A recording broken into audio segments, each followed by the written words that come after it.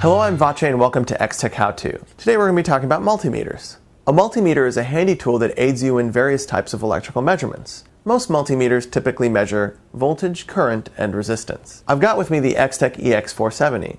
To get started, just turn the meter on and plug your test leads into your input jacks. If you plug it into the wrong input jack, you get a nice little warning. So plug it right in. All right, we're ready to go. So now we're going to go outside and check the voltage on my bike battery. All right, let's walk over to my hog. Ah, there it is. All right, so here we are. The battery is actually underneath the mat here. I'll just lift it up. And there is the battery. It's pretty easy. You just turn the meter on.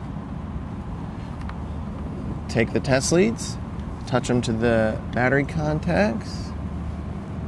And looks like a reading of around 12.5. It's a 12 volt battery, so that looks like I'm good. I'm all set, ready to go. Hit the road.